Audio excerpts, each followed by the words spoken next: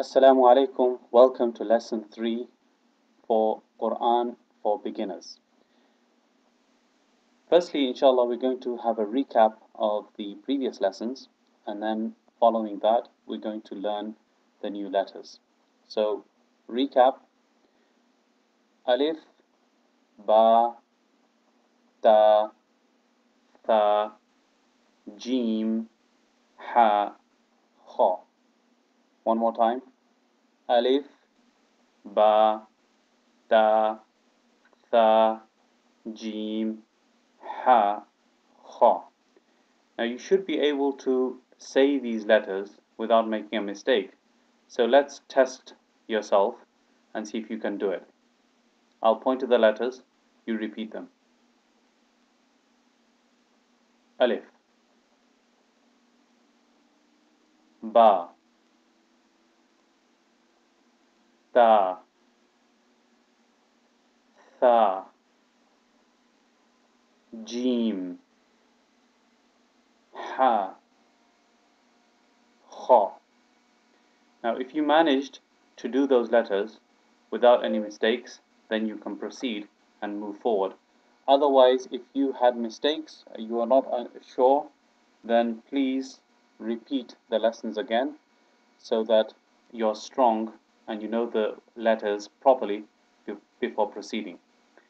Now, we're going to do the next 4 letters today, and they are Dal, Dhal, Ra, Za.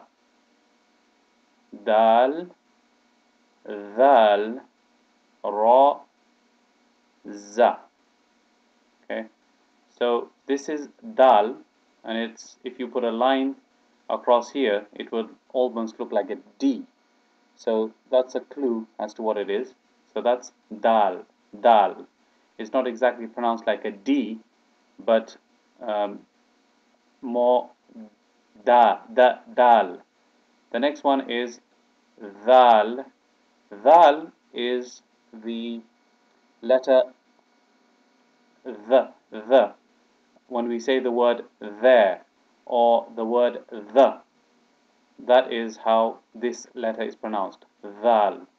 Now it has to be different from this one, which is Za, which is exactly like a Z. This is Dhal, and that's Za. Okay, so Dal, Dhal, Ra, and Za. If you look at this carefully, this is, if you were to put this line and join it with this curve over here, it would look like an R. Okay, so that's a Ra. Now this Ra is also written in a different shape, which we will see in the future. But for now, just remember, this is a Ra. Okay, and this is Za. This is Za. So one more time: Dal, Dhal, Ra, Za. Dal, Dhal, Ra, Za. Dal, Dhal, Ra, Za. Please make sure you get that strong before moving on to the next lesson. Jazakallah khairan.